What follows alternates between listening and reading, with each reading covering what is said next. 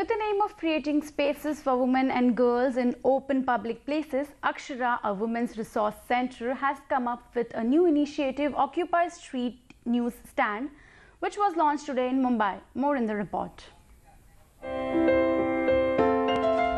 This access of women to public places has been a concern raised in the last few years.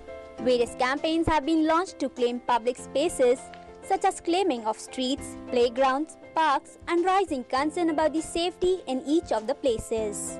As a part of this campaign, non-profit organization Akshara has today launched a new initiative, Occupy Street News Stand, for adolescent girls and women of the society.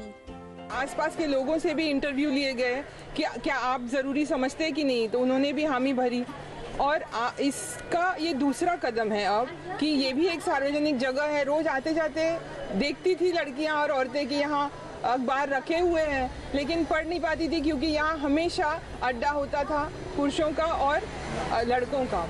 This campaign is based on a survey conducted by young women who interviewed 103 men and women around the street newsstand in G South Ward, asking how important is it for a woman to read newspapers. The survey